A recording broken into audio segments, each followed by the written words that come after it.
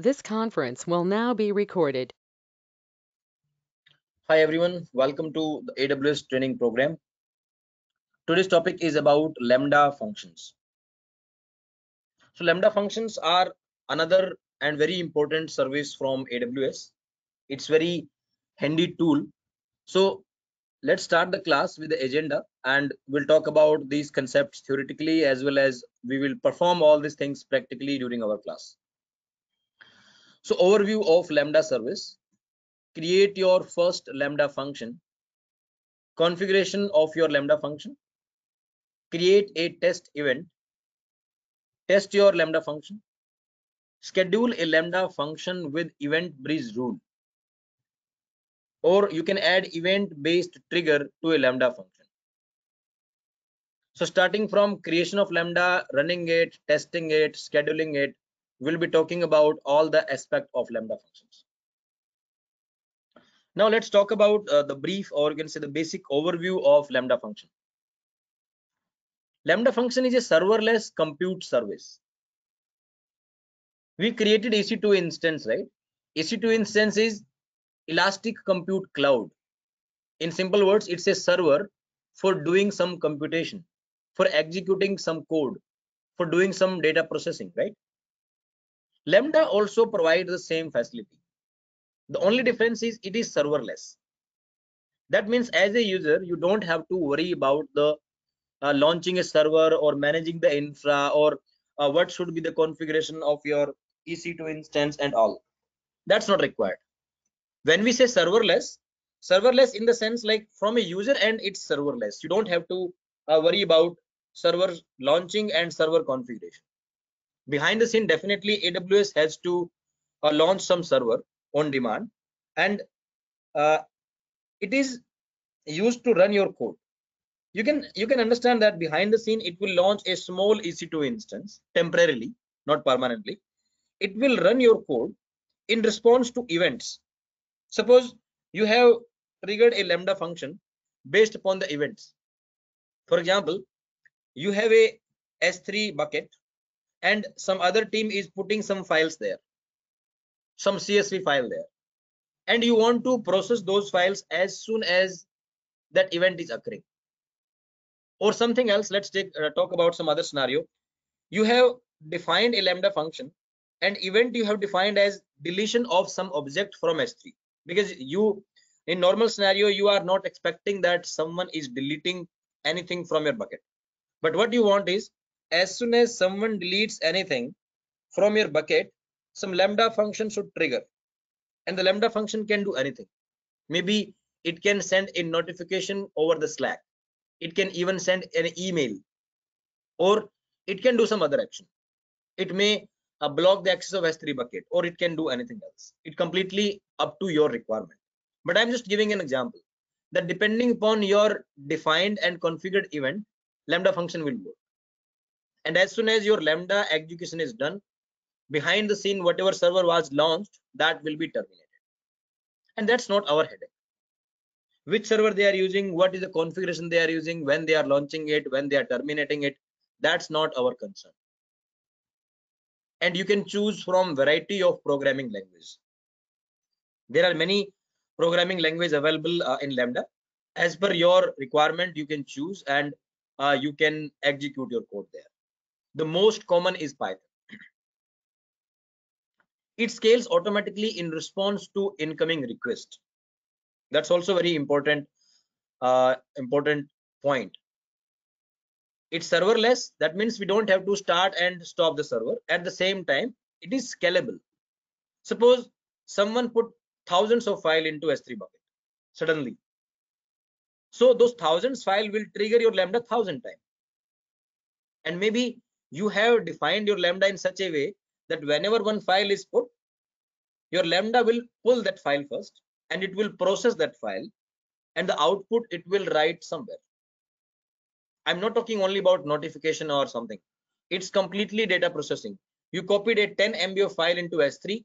As soon as you will put, Lambda will trigger. It will pull the 10 MB file from S3. It will process it, and then it will write into some S3 bucket or some Redshift or Athena or whatsoever, right?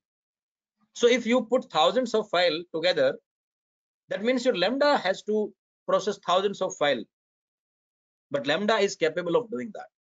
Lambda is completely scalable. As per your need, as per your data load, it can scale up or scale down. If there is no data, if there is no processing, it will scale down to 0. That means it will shut down. If there is more load, the configuration will be taking randomly, and it is capable of executing multiple requests at the same time. Okay. The next is you can schedule Lambda function with EventBridge rules as well. In case you don't want to go with trigger based, because there is no trigger, you know that, okay, I want to perform this action every day at 9 p.m. That's all. Maybe anything, maybe some cleanup activity. At 9 p.m. your suppose Lambda will scan your S3 bucket, and whatever file it will find which are older than 30 days or older than 7 days, something like that, okay, it will delete that. So there is a scheduled maintenance or some scheduled data processing. Every day at 9 p.m. you want to perform something, then we can schedule this. How to do it and how to test it, I will show you. It can be used for processing time up to 15 minutes. You can say that that's a limitation. If you want to do something, if you want to execute some code which keeps on running more than 15 minutes, that means Lambda is not the right option for you. Lambda is only for ad hoc stuff, very small things. Something comes up and it executes your code 5 minutes, something like that, or even lesser than that, it's okay. But if you need something beyond 15 minutes, your Lambda will time out and you won't be able to get your output or get your processing done. In that case, you should go with some server like EC2, which keeps on running, because EC2 can keep on running entire 24 hours. It depends upon your requirement.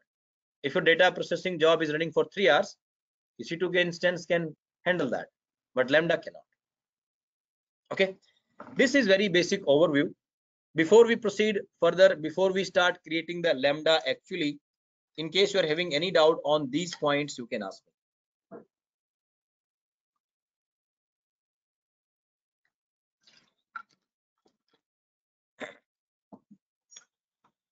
Okay, seems like there is no doubt. So let's move to the next slide.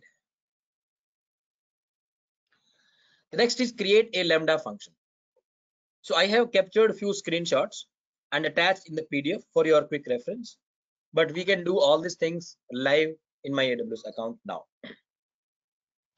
So let's go to my browser and we'll log in into our AWS account.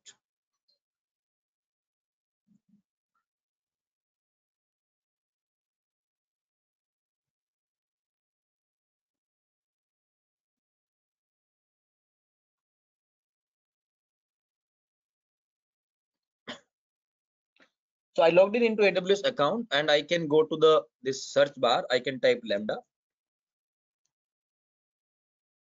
You can see this tagline: run code without thinking about servers. That's the beauty of Lambda functions. You just worry about your code and your logic, how to run it, where to run it, what should be the configuration, that you don't need to worry about.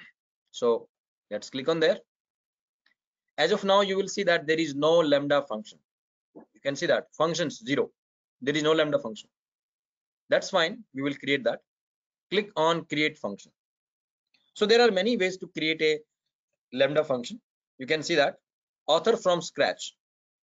That means you yourself will write your own code, and that is the most common way to create a Lambda. Another way is use a blueprint. Depending upon different type of use cases, you see this one: S3 get object Python, an Amazon S3 trigger that retrieves metadata of the object that has been updated. Basically, if you want to get a code snippet of Python which is capable of doing S3 get object, that means reading the data from S3, you can use this one. Similarly, there are many more. DynamoDB is there, Node execution is there, Kinesis is there, and something is there, right? But usually, in my experience from last around 5 years, I'm working on AWS. We never use these blueprints because our requirement is always specific, right? So we always write our code from scratch. So we'll go with this one. Let's write some name. My first Lambda function. You can give any name up to your runtime. Runtime is like programming language. Let's see what are the available one. We have .NET 6, Go language is there, Java is there, Node.js is there, Python 3.9, Ruby. Other supported, Java 8, Node.js, Python 3.6, 3.7, 3.8, and many more, right? So it all depends upon your requirement, but the most common one is Java. Sorry, Python. Where is that? Python 3.9. We'll click on that. Okay. After that, architecture. Choose an instruction to set architecture you want for your function code. It depends. Sometimes, suppose any programming language that can be executed only on some 64-bit or some specific requirement is there, right? In that case, you can choose your processor architecture accordingly. Otherwise, it's okay. You can go with the default one. 64-bit is okay. Next one is permissions. Permissions always plays very important role in every AWS service, because this is a processing I would say unit, right? Because Lambda can do anything, as I said, right? It can do anything, but it can do anything is subject to the permission associated with your Lambda function. Just like we created an IAM role and we associated that IAM role with EC2 instance, and now EC2 instance can only perform those things which are part of that IAM role.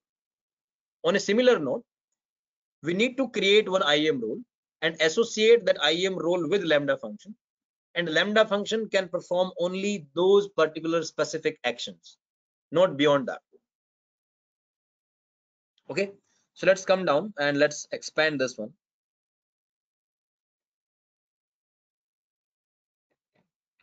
So you can see now there are different options, like create a new role with basic Lambda permissions.